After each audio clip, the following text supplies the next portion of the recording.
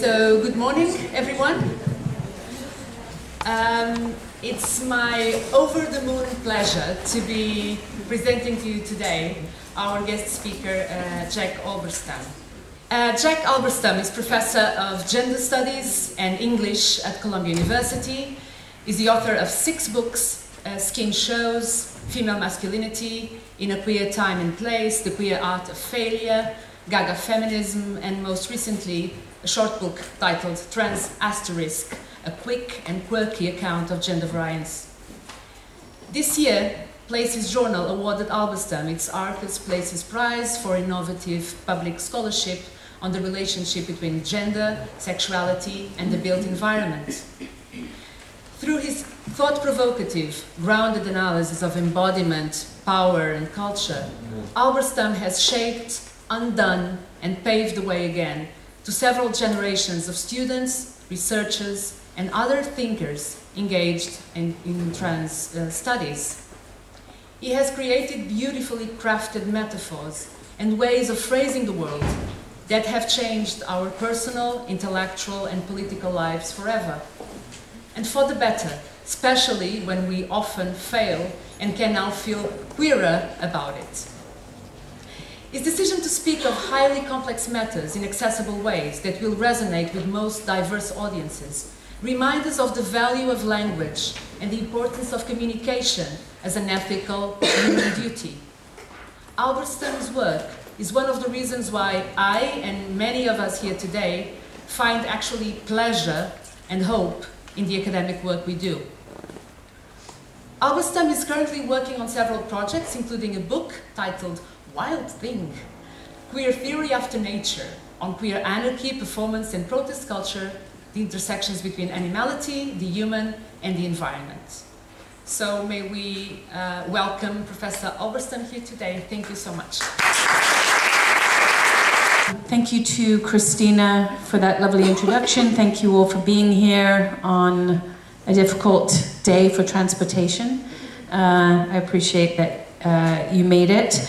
I'm very excited about the theme of this conference, and of queering friendship, which is it's such an important and provocative topic, especially at a time when we have decided to pursue new forms of kinship, and I'll talk about that a little bit today in terms of these new forms of the household, sometimes scripted by gay marriage, other times by trans children.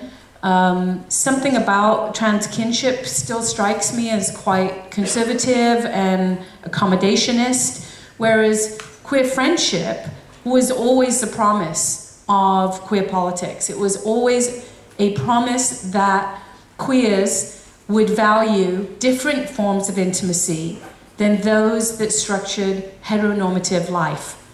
And I don't think we've always lived up to that promise.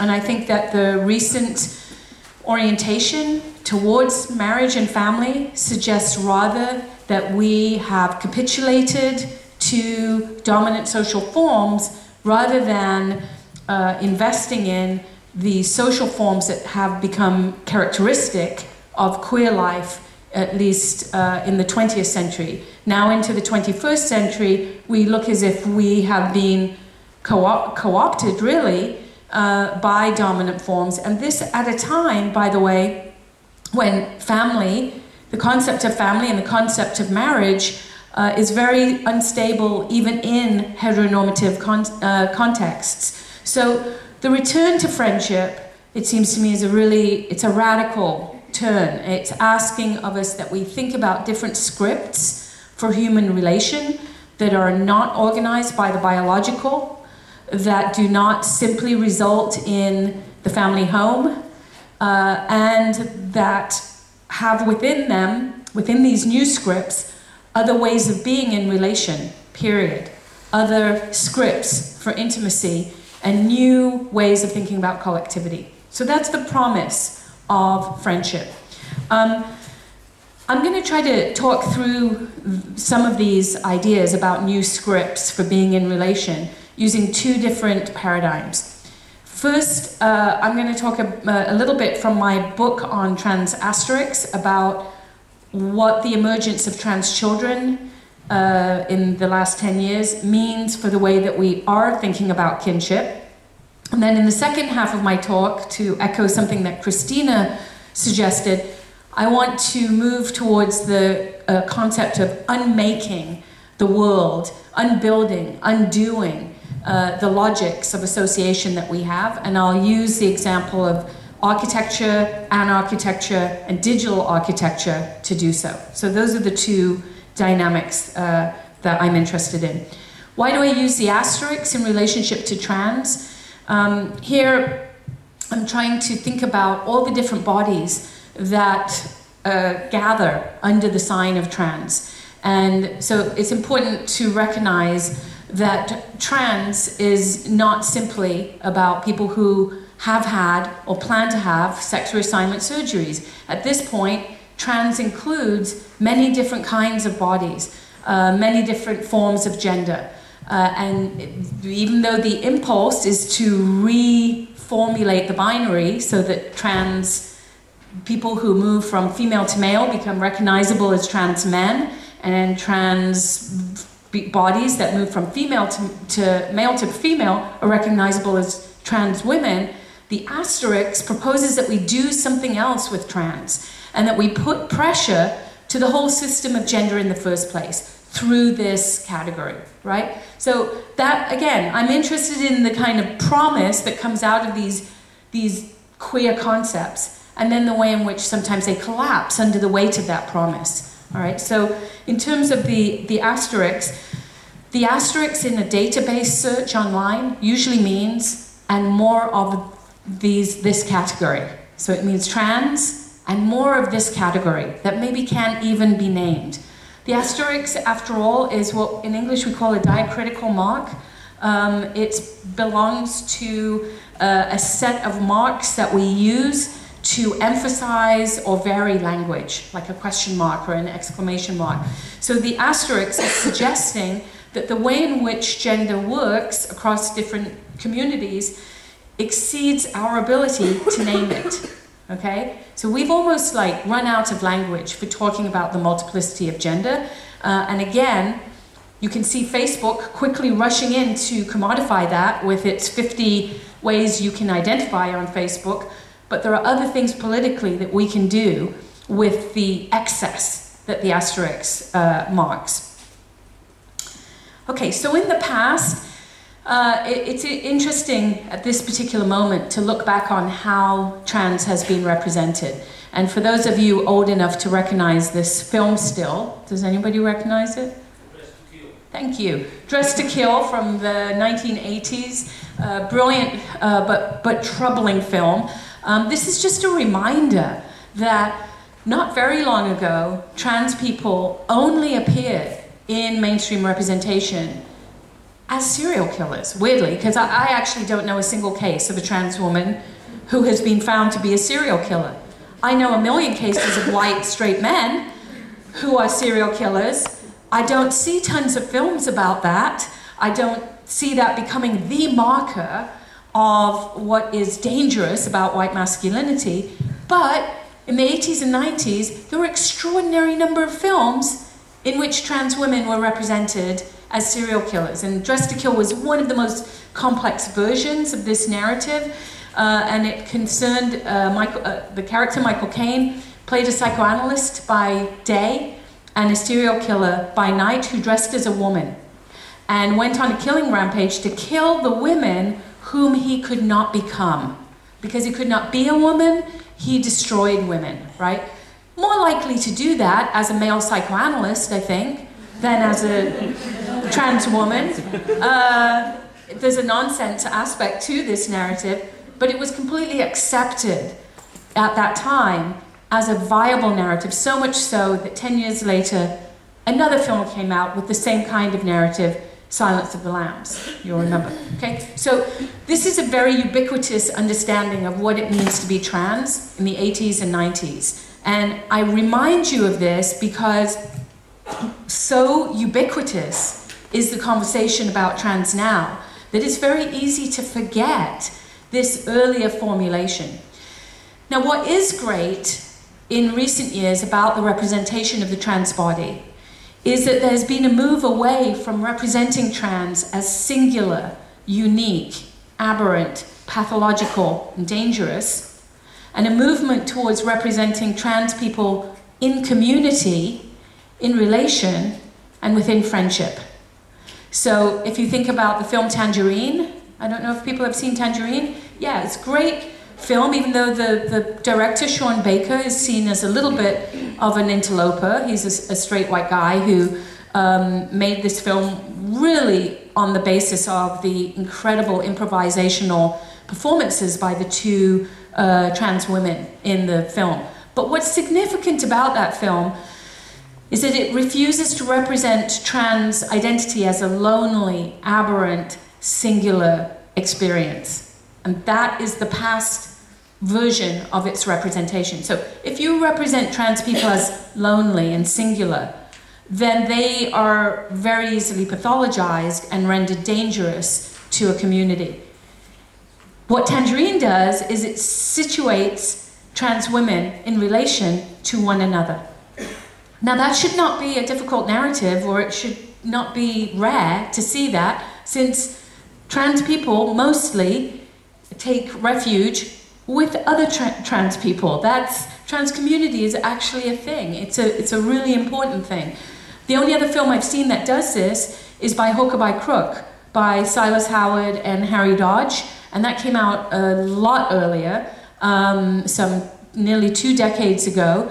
And that film was about the friendship between two trans men. And that made it very, very radical at the time that it came out. So Tangerine is sort of picking up on a current in which you can completely transform the representation of trans people. How? By putting one more trans person in the frame at the same time.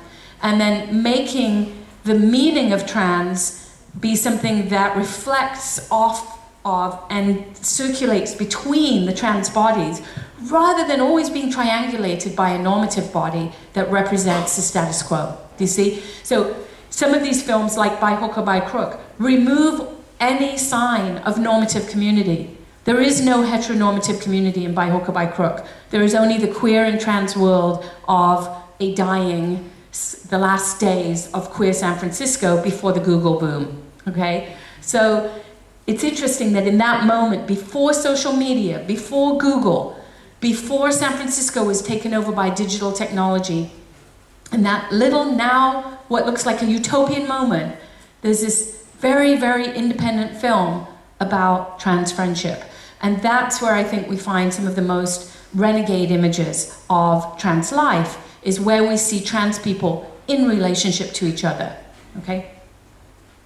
So this is the little book that I wrote, just, not really to do incredibly new work in the field, so much as to offer a little primer for people who maybe don't understand why we're suddenly talking about transgender issues in the last 5 years. And I will say, historically speaking, that the representation of trans community has been completely transformed in literally a tiny, tiny period of time. So on the one hand, you have like 3 decades of trans activism leading up to this moment, which is completely ignored by the press. And then you have a sort of wave of representations of trans life and trans issues and bathroom debates, right? And suddenly, in Europe and in the US, neoliberal societies are engulfed in discussions about transgender people. We should be super excited about that on the one hand, and very worried on the other hand. Why? Why in neoliberal capital are people so interested in trans bodies? And at least one answer is that they represent a new market, not least among medical technologies and medical procedures.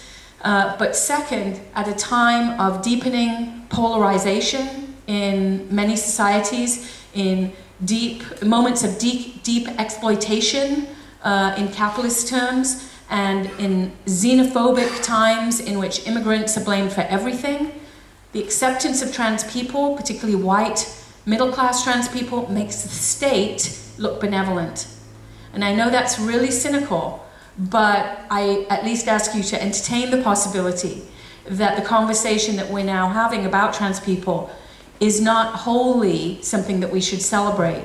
It might be something that we need to investigate further, and I'm going to make that argument a few times over the course of this talk. I make that argument in this book, which is possibly why it hasn't, in some ways, hasn't entered into the mainstream discourse on transgender issues, because there is an absolute commitment to representing the world that we live in as progressing along a political arc that gets better and more expansive. And even Facebook will recognize that you are a blah, blah, blah, you know, name your identity here, right? And then we feel sort of good about these forms of micro-recognition when in fact they mean nothing materially very often, particularly to poor trans people and trans people of color and trans sex workers. It means nothing to be recognized on Facebook. But in the meantime, the energy moves away from precarious populations and is firmly directed at middle-class communities who now become part of this massive middle class that is seen to be the benefactors of neoliberal capital accumulation. So it's not a happy narrative, and it's going to get a little bit worse, okay, I promise, as we go. Starting with trans children.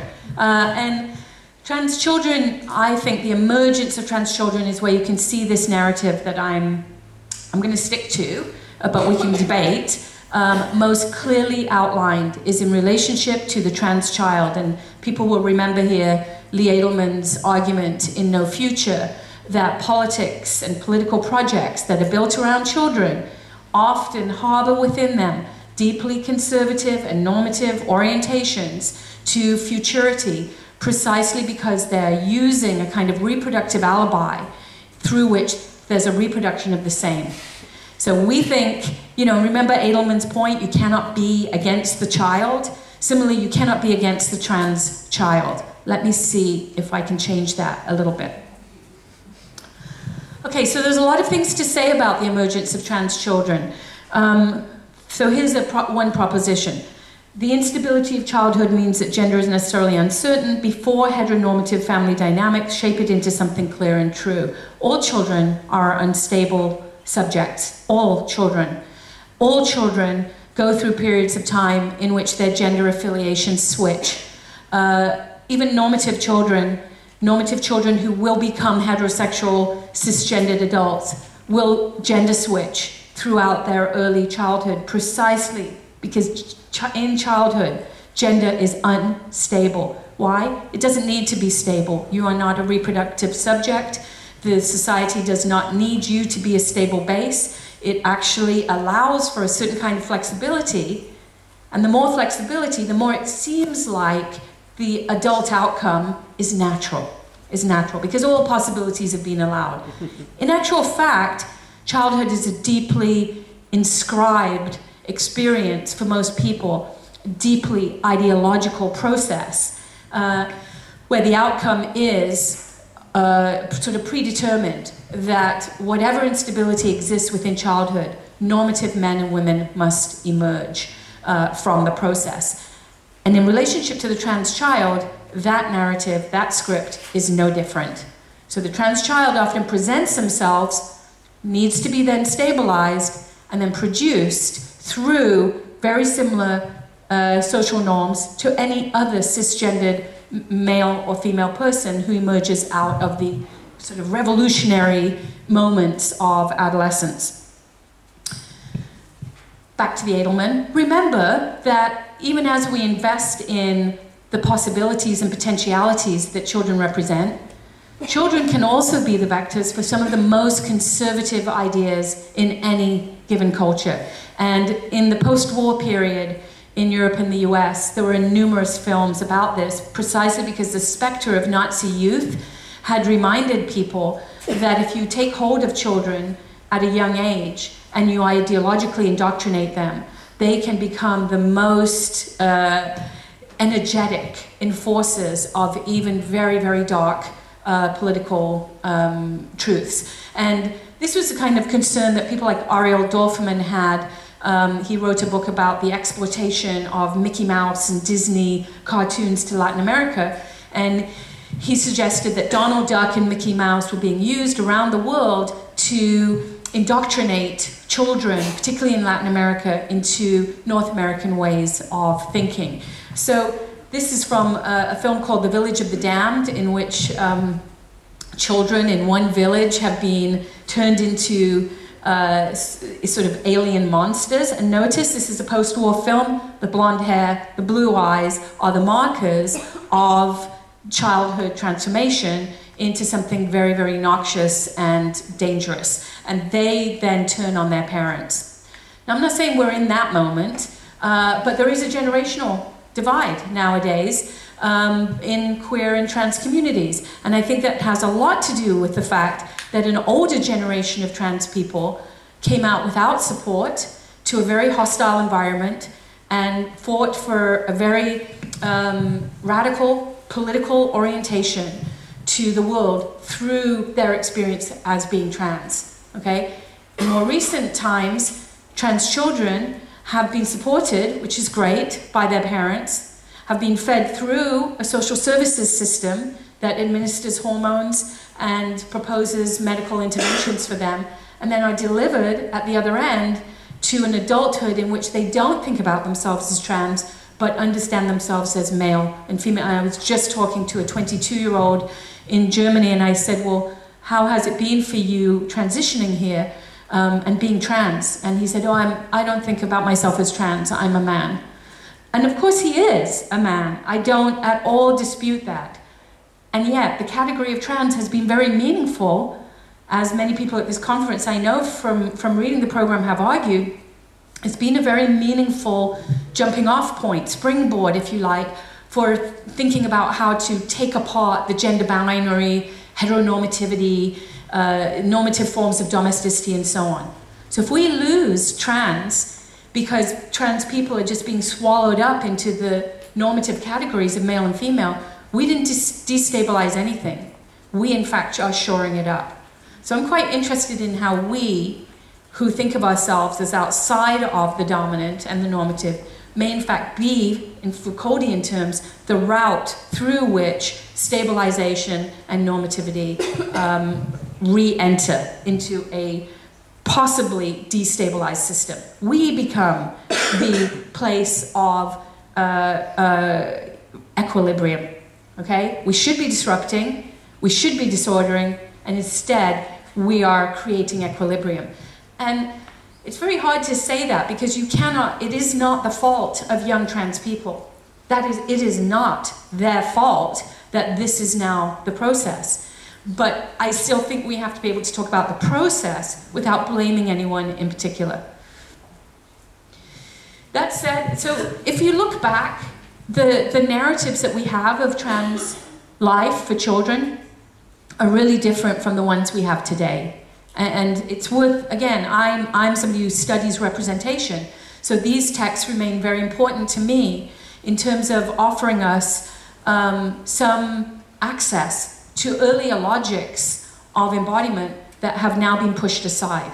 And these two films, both of which were European, both of which tried to capture the hostility directed at the trans child, both of them in French. One's Belgian, one was produced in French, in France.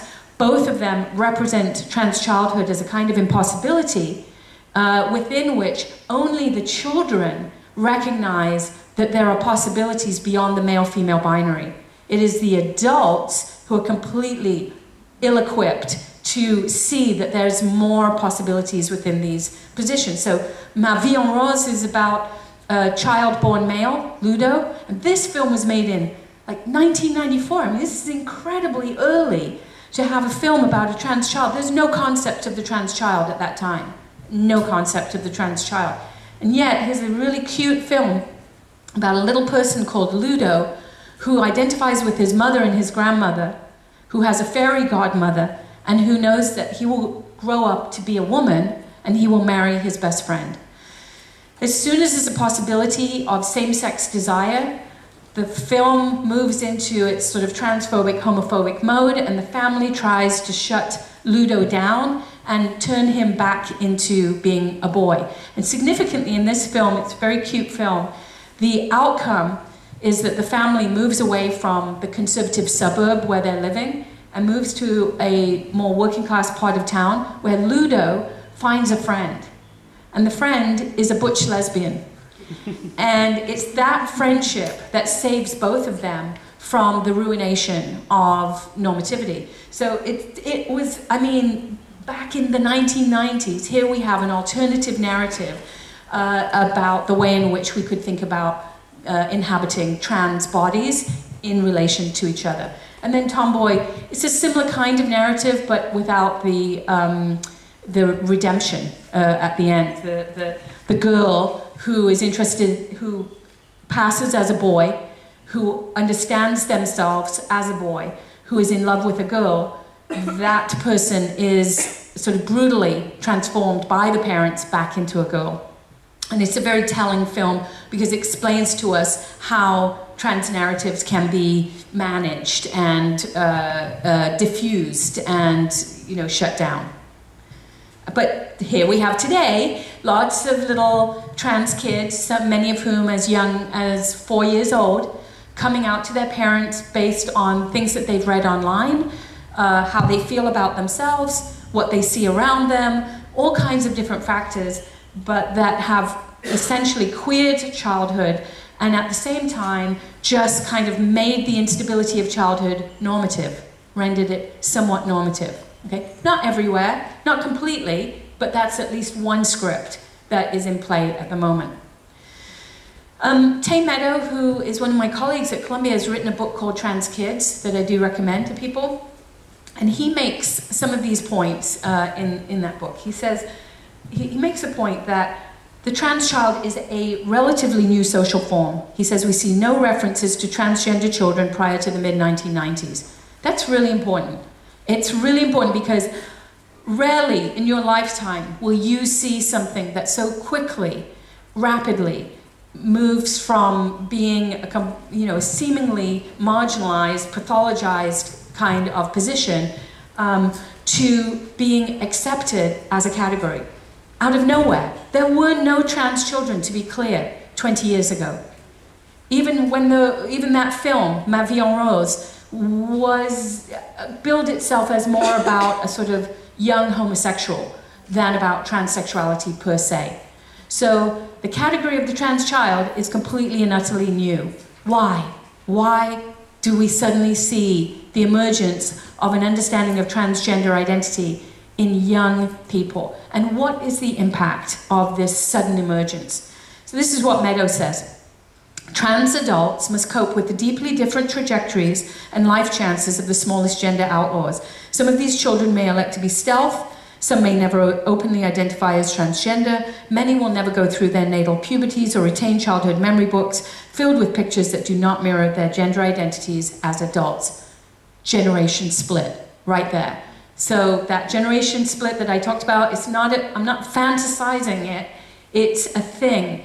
And it's a thing because older trans people simply had very, very different experiences than younger trans people, to the point that they're virtually irreconcilable.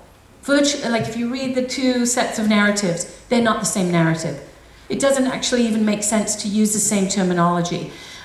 So what Meadow is referring to is many people who came out as trans later in lives had a childhood that was documented in the gender that they no longer live in. You know, so you may be living as a trans man, but all of your photographs are of you as a girl, and you have to reconcile this disjuncture, okay? So I'm interested in talking with you more about this generation gap. Meadow concludes that for these reasons, a new generation may have wider latitude to disidentify with transgender history and with those who came before them. And for Meadow, this is just not a big deal, just something he's saying. For these generations, this reason, new generations could disidentify with those who came before them. For me, this is a problem because the people who came before this generation of trans kids also had to be activists, also had to fight the good fight to even make trans into something that the state would consider recognizing. So all the trans activism from the past is completely lost as a narrative, as an archive, as a set of experiences. And instead, you just pick up a magazine that says, oh, here's the latest transgender celebrity. We have arrived at the transgender tipping point. Well, how did we arrive there? Because a doctor recognized a trans kid as somebody who was telling the truth and gave them hormones? Or were there 30 years of activism? I don't know. So the fact, and this is also intensified in the era of the internet, when things happen very quickly and all history is forgotten in favor of the last 5 days of your Twitter feed where you can barely keep up, right? But what happened 10 years ago? What happened 20 years ago? What happened around famous cases of trans women and men who were bludgeoned and killed? Trans activists would gather and try to make sure that their murderers did not get off with small fines and so on. And the activism was not for government recognition. The activism was for the dismantling of the gender system as we know it. Now we're in danger of confirming the very gender system that we threw into chaos. That's the question that I hope we can take up. So the second section, I just have 3 sections, I'll do this one more quickly to get to my concluding section, is what is cool and great about new forms of transgender community, however, is that the possibility does exist for trans kinship, for remaking kinship completely and rethinking, like we have a generational divide, but using terms like intimacy, friendship, and trans-asterisk kinship, we could reconnect across the generational divide in favor of a much larger political project than the ones that we currently engage. So that's what I want to, on the one hand, I'm making a critique, and I'm sure that some people will not like it. On the other hand, what I want to say is I'm making the critique because I think it's very unfortunate that a lot of young trans people blame older people, and a lot of older people feel unrecognized by trans youth, and that creates a divide where there needs to be solidarity in deeply divisive political moments. We're in a deep crisis, and our problem is not each other. But one of the great successful outcomes of right-wing politics in the last 5 years has been to set leftist communities at odds with each other. One example would be the fight about TERFs among trans women, the fight that trans women are waging against trans-exclusionary radical feminists. I don't say that TERFs are not hateful, they are. This is a very hateful ideology. But honestly, this is not a large number of people compared to white normative men who are the people, after all, who are threatening your life, not just denying you access to some tiny women-only space. Are there women-only spaces anymore? I don't really see them. I don't know where those are. I don't know why you'd want to go into them anyway. At this moment of proliferating genders, women-only space? I don't think so. I don't see that. So, while we do have movements of trans-exclusionary radical feminists, they can't possibly be our most important enemy. They can't be. They just aren't, okay? So, pushing forward, we need to start thinking across these divides that we have allowed and that are part of the recuperation of trans-induced instability, and that has been fostered by neoliberal ideologies that we need to be aware of and dispute and refuse, okay? So that's the argument here. So here's the next proposition. While mass media simply places a trans body within an ever-expanding scene of political recognition as evidence of the rightness of the current political order, that's the argument I've made so far, the emergence of the trans child is very much a consequence of the digital circulation of images and narratives about trans lives. So in other words, we have created as well a deep and important archive about trans life, and we should go back to that archive to remember who we are and what we've been saying about trans, rather than just capitulating to mainstream authored narratives about how great the family is that it accepts the trans child and how marvelous these parents are. I'm sure they are. I'm sure they are. But we don't want trans parents to be the author of new trans activism. Okay, because that's not necessarily the experience of the world that they have had. But trans activists from the past, older trans activists, have had the experience of being trans. So when you cut off trans kids from older trans activists and replace them with parents, and that becomes the access that the trans child has to the world, you necessarily inscribe new forms of normativity. One way of rethinking kinship is available to us through the anthropological theory of Marilyn Straffen, to which many people are returning, I notice, precisely because we no longer live in the era of the biological family. We just don't. Most households are the products of some form of intervention into that concept of the natural or biological family. People get divorced, people use IVF, there are gay and lesbian families, trans families, adopted families, there are immigrant families that fall outside of the logic of normativity. Most households are not simple biological forms of kinship. So Straffen's work from the 1990s recognized that kinship was radically changing, and she proposed something she called the mirrographic method. Mirrographic. Mirrographic comes from some combination of Greek and Latin that means writing about partiality. Writing about the part, not the whole. The part, not the whole. So in the past, in kinship context, we've written about the family as a whole. It's mom, dad, kids, bloodlines, genealogies, and that's understood to be kinship. The mirrographic method suggests that kinship is fractured, fragmentary, improvised, and constantly changing.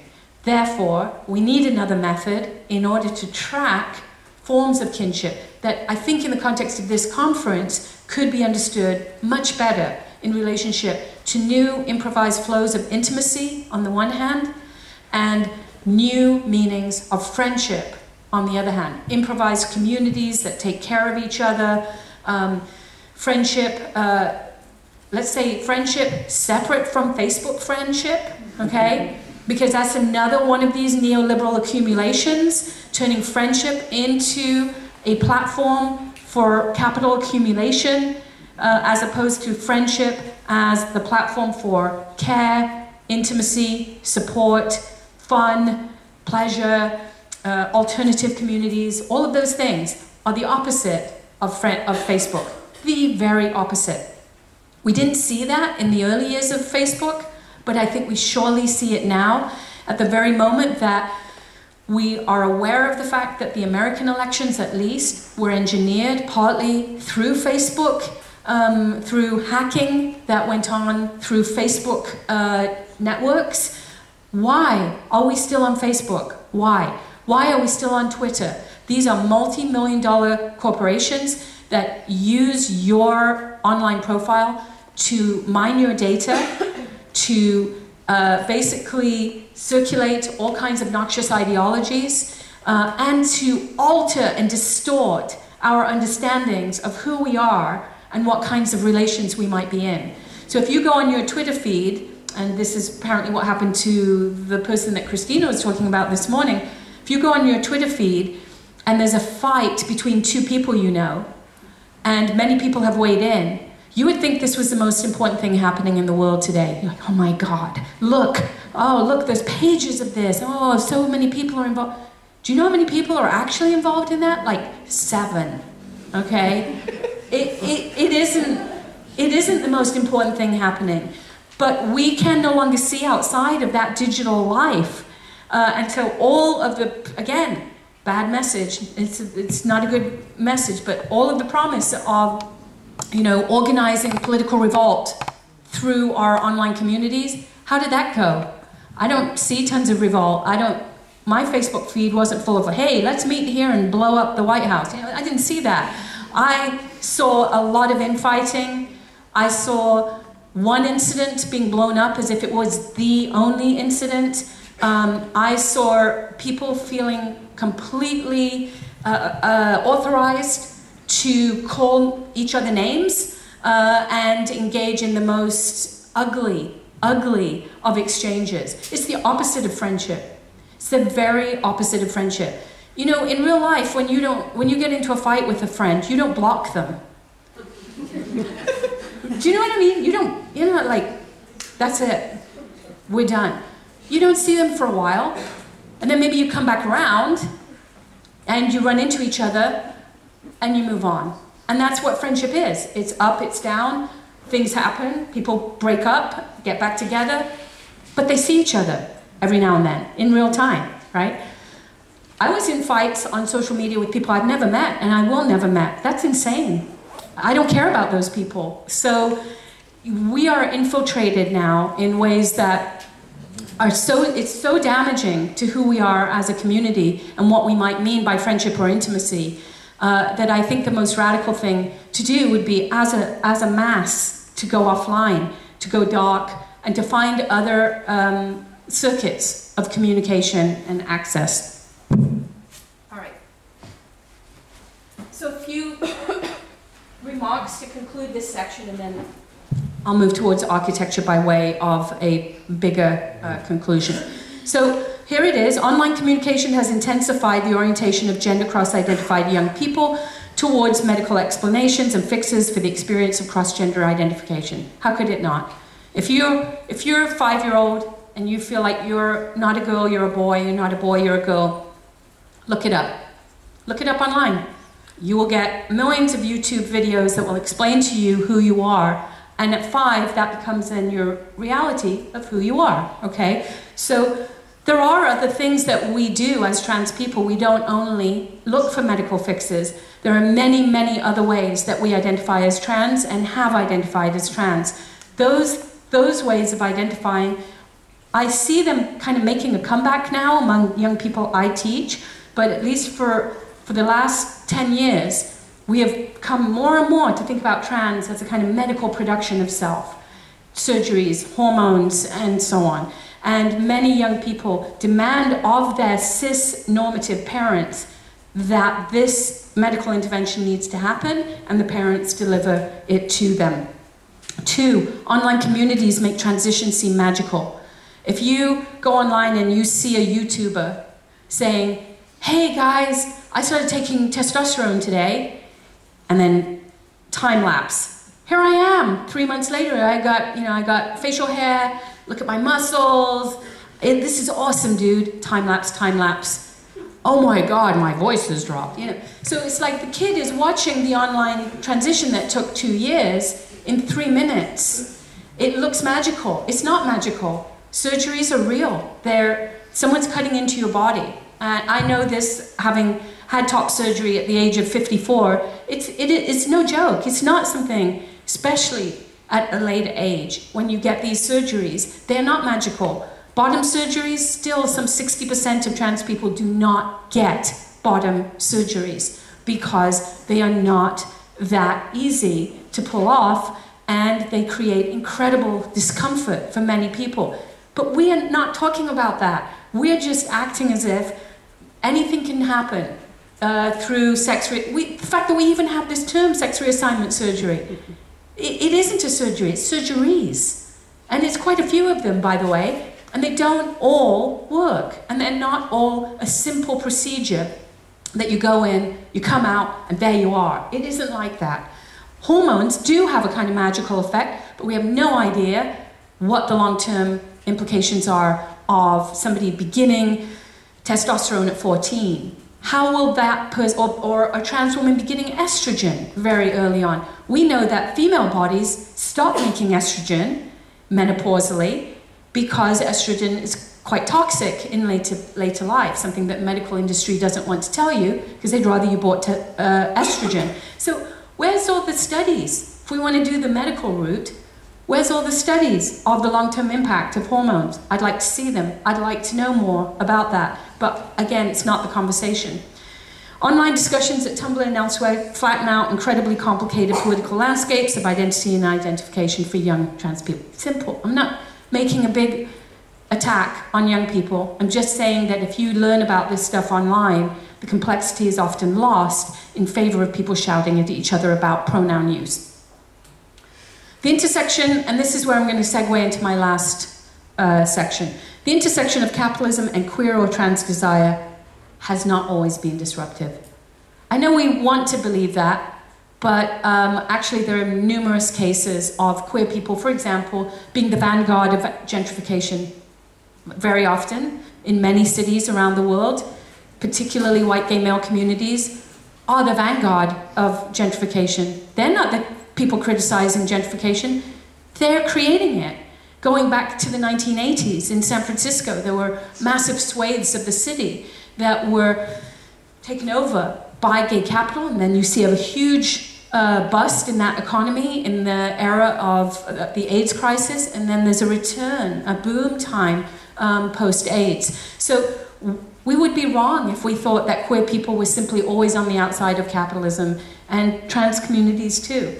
New models of kinship, identity, and transition are required then, and this is what I understand the project of intimacy in part to be, to make sense of trans and queer bodies within new formulations of time, space, and capital. And that means, by the way, not letting ourselves off the hook.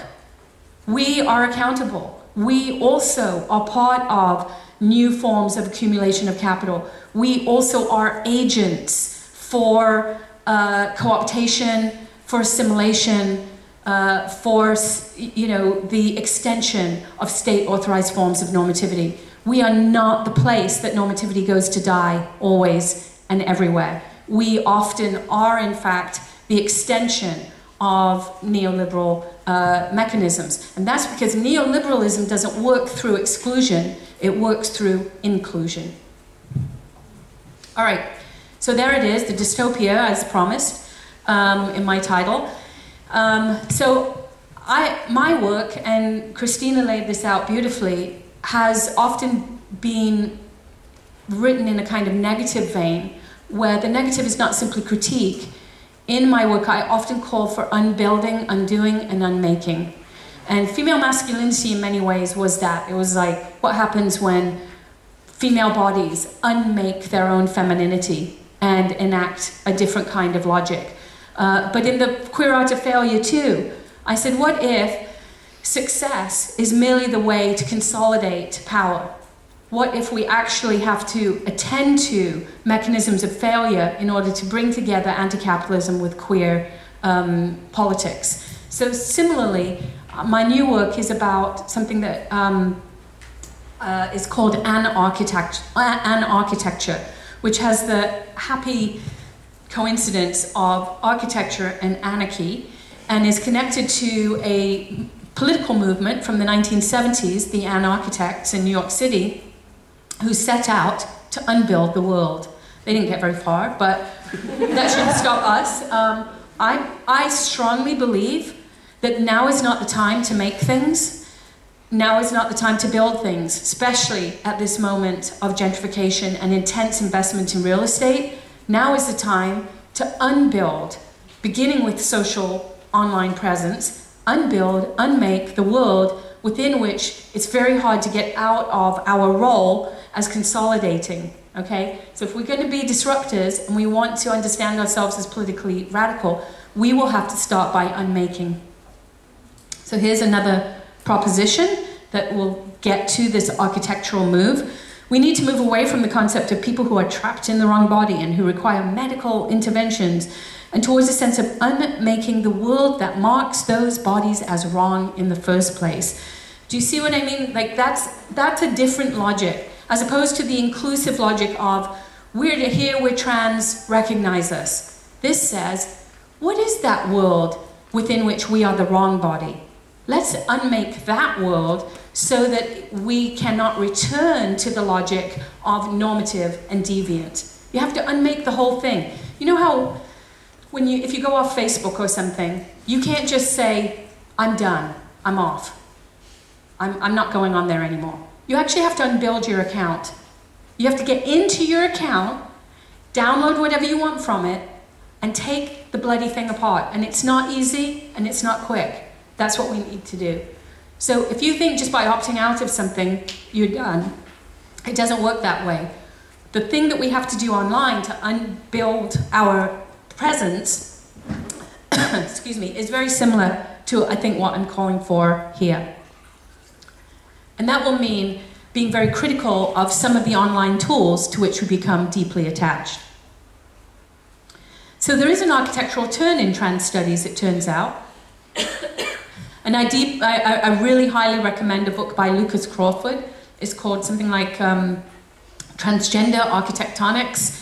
And he produces a theory of perpetual transition by thinking through the logic of architecture in relationship to the trans body. The trans body is a built body, a made body. And I add to that the trans body is also the unbuilding of the body into which you were born. You both have to unmake something in order to make something new. And I propose that we pay a little bit more attention to that unmaking piece.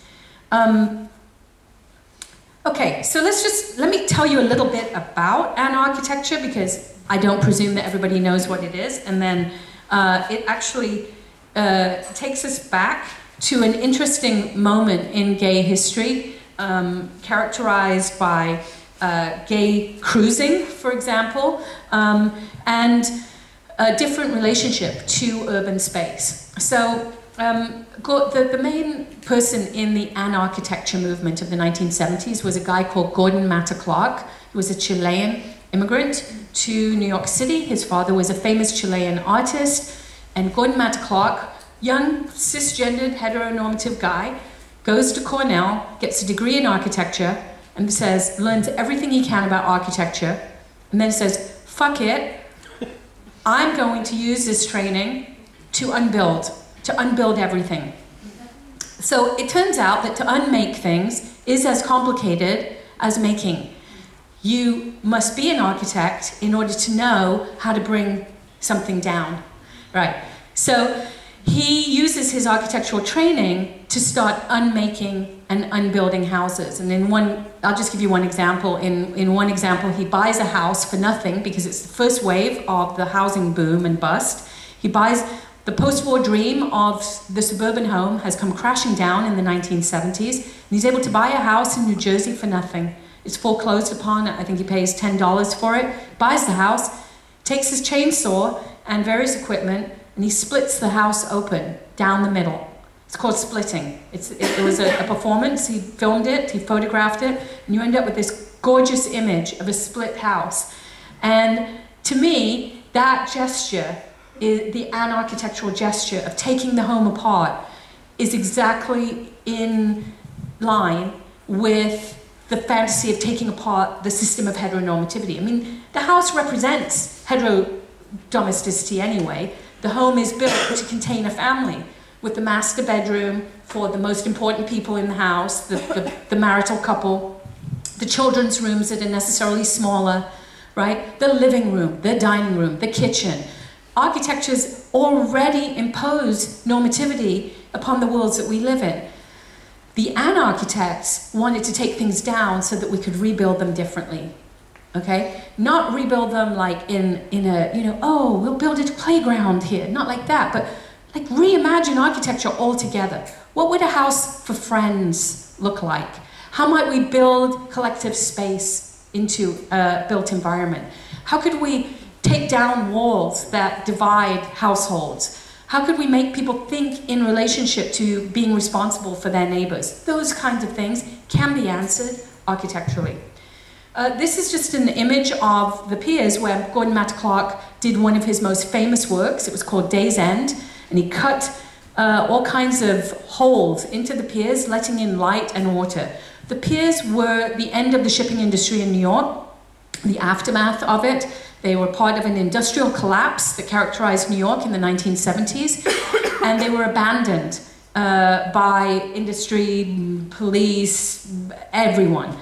For that reason, they became a place that gay men went to cruise. And there's many a gay memoir from this time by Samuel Delaney, Douglas Crimp, David Wojnarowicz, that mention the piers. And the cruising that went on there was also part of the cruising was people making art. David Wojnarowicz's most amazing works appeared in the piers, on the walls, just painted on the walls that would later come down.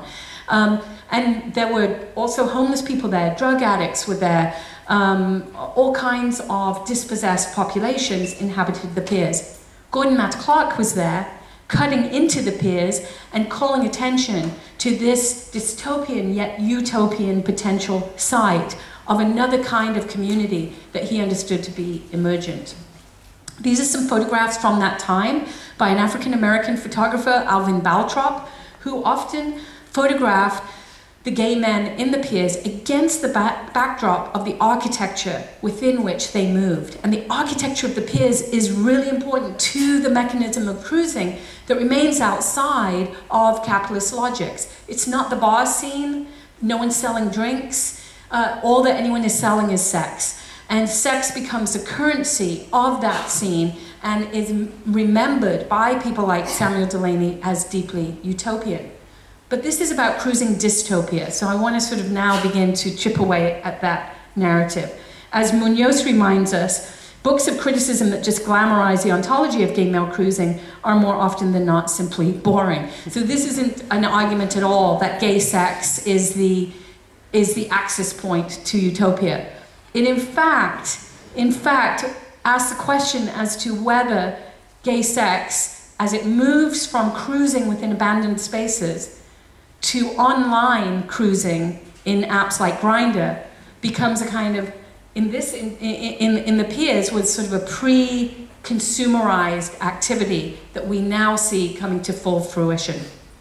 This is the piece that Gordon Matt Clark did, Day's End. There he was, in the piers, suspended by a harness, hanging from the ceiling, cutting these massive semicircles into the piers.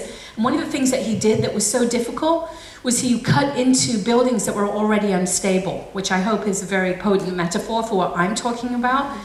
And he didn't do so to stabilize them. He did so to bring them to the point of collapse, but not to collapse them. And that is where you need a training in architecture. Because if you remove the wrong thing, the whole thing comes crashing down and people get hurt.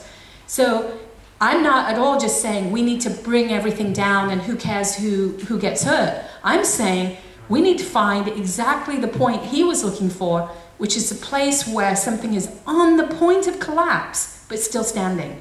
And that's what he did. And in the process, he introduced light and water into the space and turned it from being a grimy, dark space of disease and decay and destitution. It was all of those things, but it also was a place that was, flooded with light reflecting off of water and was turned into a very, very different kind of space. This is Alvin Baltrop's imagery of the piers. You can see it's a really different architecture to the ones that we live with now. An abandoned building in the 70s, by the way, was immediately squatted. How did you get around housing problems in the 70s? You squatted.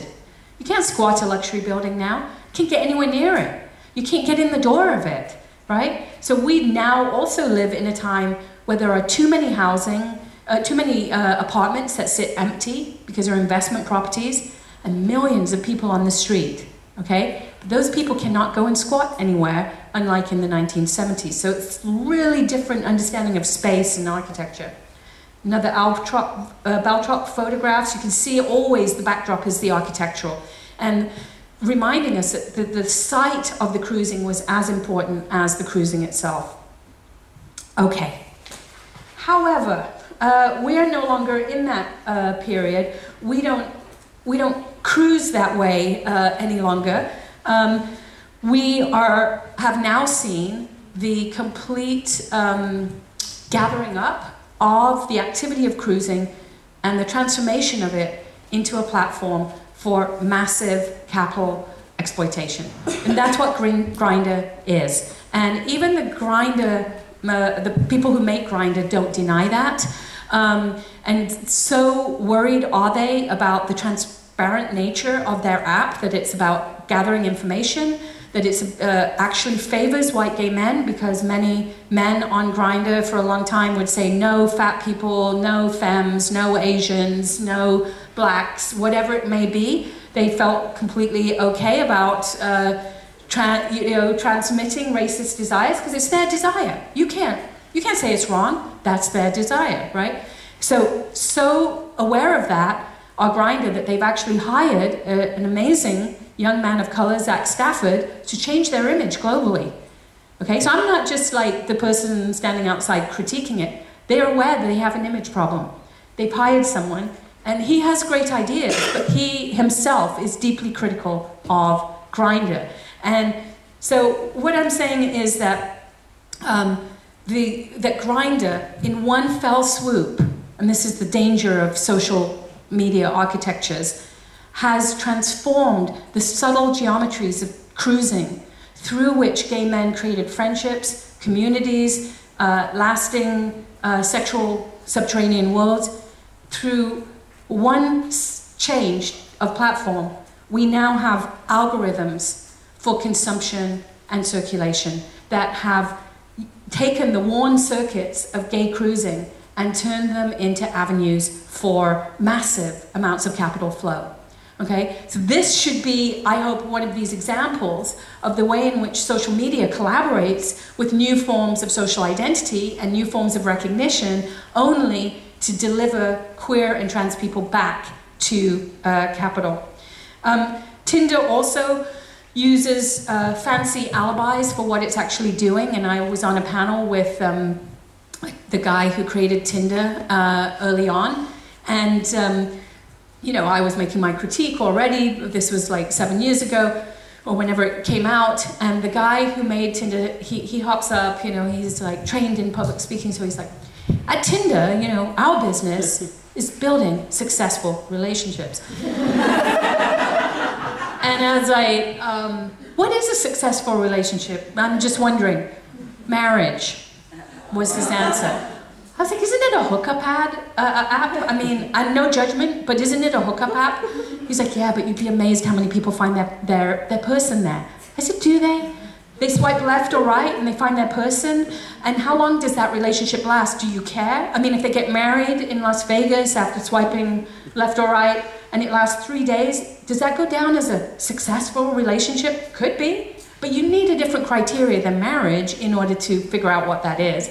So this idea, marriage now becomes the alibi for what is actually the business that these apps are there for, which is to use sex, as Foucault predicted, not as a site for resistance, but as a new activation of desire for consumer purposes. That's it. That's what these apps are. And in the process, gay men and some trans people are turned into model consumers, not at all an obstacle to capitalism, but in fact a conduit for faster connections between people and commodities of desire, between bodies and sex. So, final proposition then, it's time to become illegible in the terms that capitalism prefers. Sex is not transgression. Gender crossing is hardly new or dangerous at this point, and in fact, rather than becoming men and women, we should be noting the breakdown of systems of classification that in the past relied upon the abjection of queer bodies. Now those same bodies are recruited by new economies and new media, and legibility itself has become a commodity function. So, let me end then with something slightly utopic. What would that mean to become illegible? I don't know, but the Lego movie actually had some interesting ideas about this. Has anyone seen the Lego movie? Okay, great. Well, if you've even played with Legos, you'll know that the potential of Legos is that anything that you make can easily be unmade as well. You simply destroy it, pull it apart the next day, and you make something else. So the principle of Lego World, Legoland, the Lego movie, is that people live in a place called Legoburg, where they are ideologically indoctrinated by a song. It's only one song. It's like this song that plays over and over again, and the song is "Everything is awesome, everything is awesome," and everyone has it in their head, and they're like, you got to sing this song. But the city has a utopian past. because the people who live there are either builders or architects. Everyone, builders or architects. And every day they make a new world, and every night they unbuild it. And then the next day they build it again. Well, this makes them very difficult to govern. And so Lord Business, who looks a lot like Trump, even though this was made before Trump, Lord Business, and that's his name in the film, comes along and says, I can't rule this city. I can't even understand what the city is from one day to the next. Therefore, I need to do something. So he comes along with super glue to stick everything in place. That's what neoliberalism is super glue. You take all the flexibility and all the transition and all the movement in the society and you stick it in place. So there's a little dynamic duo. He's really not dynamic, just by the way. He's an accidental hero. The real architect of resistance is a girl called Wild Style.